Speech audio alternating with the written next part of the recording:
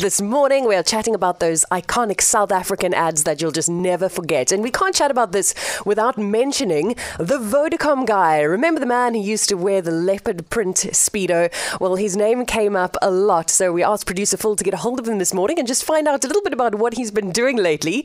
So thanks, Phil, for getting hold of Mr. Michael de Pinna. Hello, Michael. Welcome to Smile Breakfast. Hey, thank you for having me. Yes, nice to talk to you. So what are you up to these days after we've seen you in your leopard print Speedos?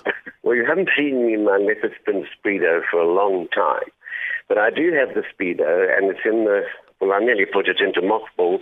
It's still there, but the elastic's gone, I'm afraid. So I don't put it on anymore. And I did go to Mauritius last year, and I had a normal costume, and one of my friends persuaded me to turn it into a leopard skin print, artificially, of course. Oh. And I got about 67,000 hits on Twitter, which scared me somewhat. And so I've decided that I'm never taking my clothes off in public again. Basically, that's it.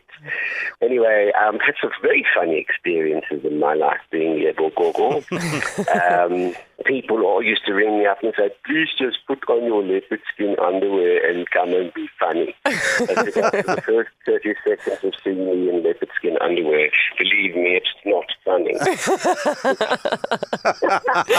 There's a man behind there, you know? There's a heart and a soul and a whole human being behind those leopard skin undies. Well, I still do plays, and I did a huge movie in Nigeria about a year ago, which was the biggest grossing film Nigeria has ever made. I played the father in a movie called The Wedding Party 2, Destination Dubai. I did a play a couple of years back called Twilight of the Gods, in which I played the dad.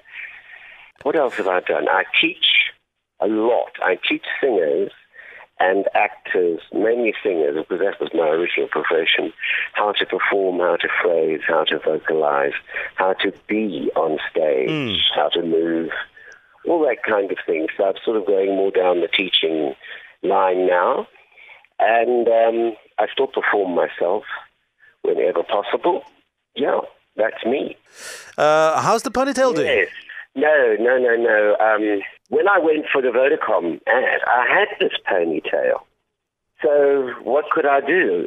Eventually I grew mine, and it turned into what looked like a dead rat. And I thought, I can't take this any longer, this dead rat look.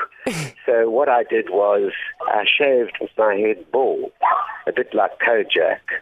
And I've more or less been like that ever since. You know, I've got lots of hair on my chest, but very little on my head, I'm afraid. Well, Michael de Pinna, you are most definitely part of South African pop culture history, and it's great chatting to you. I'm glad you're still doing really, really well. And I hope that you don't ever decide to retire that leopard print Speedo for good. Keep well, and thanks for chatting to us. It's been fabulous chatting to you, and have a wonderful day. All Thank the you, best. Michael. You Cheers. too. Bye. Bye.